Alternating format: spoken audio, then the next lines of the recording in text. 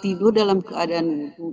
Tapi susah Pak Ustadz. Jadi kalau mau tidur nih, saya wudhu nih, niat supaya punya wudhu. Tapi bocor terus Pak Ustadz. Kira-kira saya dapat ininya nggak Pak Ustadz? Ya, Dapat kalau pahalanya nggak? mau tidur wudhu ya, Iya. bagusnya sholat 2 rakaat terus tidur, atau sholat 2 rakaat ditambah witir supaya begitu bangun bisa langsung tahajud tanpa witir lagi. Gitu ya. Setelah itu udah tidur. Terus kentut nggak usah bangun lagi, terus wudhu. Ya. Tapi itu udah dapat pahalanya ya Pak Ya Ustadz, sudah, niatnya dengan sudah. satu Nah, supaya lagi tidur, sudah tidur kentut, bangun lagi, wudhu lagi, tidur lagi, nggak benar. kapan tidurnya? Ya. Pak Ustadz kalau keutamaannya sama nggak Pak Ustadz? Sholat witir itu di awal saat setelah sholat Isya atau di akhir setelah sholat tahajud? Sama-sama aja atau lebih utama mana Pak Nah, Ustadz? kemarin Witirnya. sudah kita bahas. Ya, jadi Abu Bakar, Abu Hurairah dan Ali itu diwasiati oleh Rasul Shallallahu Alaihi Wasallam. Ya, wasiatnya itu antara lain jangan tinggal sholat duha, jangan tinggal puasa 3 hari setiap bulan, jangan tinggalkan sholat witir sebelum tidur. Tuh wasiat Rasul tuh. Nah, sementara Rasul Shallallahu Alaihi Wasallam sholat witir setelah tahajud. Tuh, maka Umar bin Khattab melakukannya ya setelah tahajud. Nah, Umar bin Khattab merasa ini lebih baik daripada sholat witir sebelum tidur.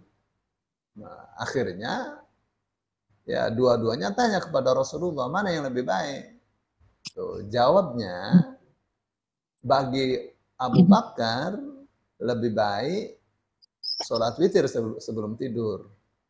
Nah, karena fisiknya tidak sekuat Umar.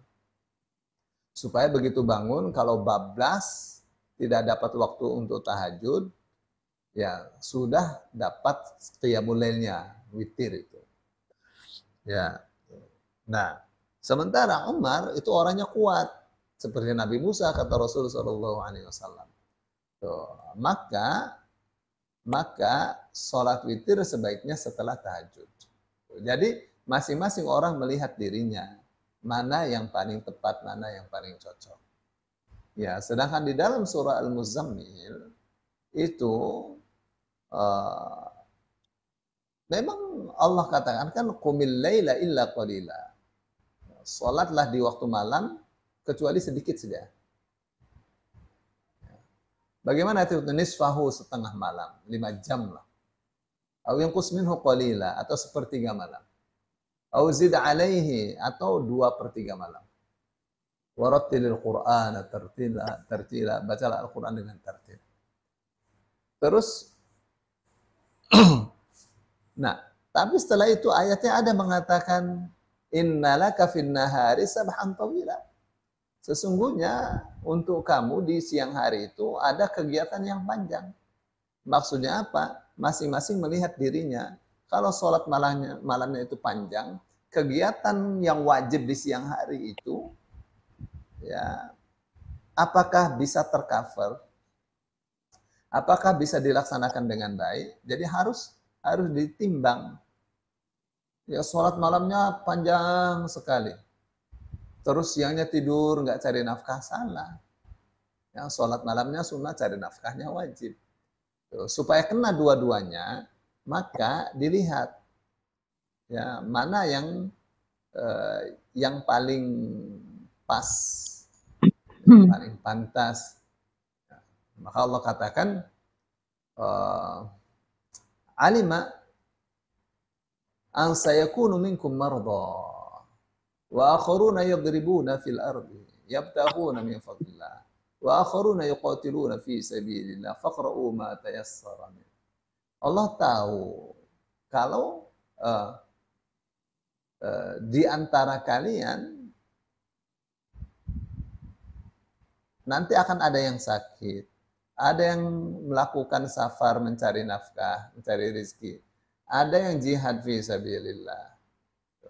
Jadi jangan tinggal sholat malamnya, baca saja saja Al-Qur'an yang mudah bagi dia. Artinya apa? Artinya ini kondisinya yang dalam kondisi berbeda, tidak usah panjang-panjang. Ya, jadi masing-masing melihat dirinya dalam keadaan normal seperti apa, dalam keadaan khusus seperti apa. Ya, begitu ya. Jadi kita misalnya melihat besok kayaknya malam ini nggak bisa tahajud deh. Ya udah sholat dulu sebelum tidur. Ya, 3 rakaat sholat witir nyaman.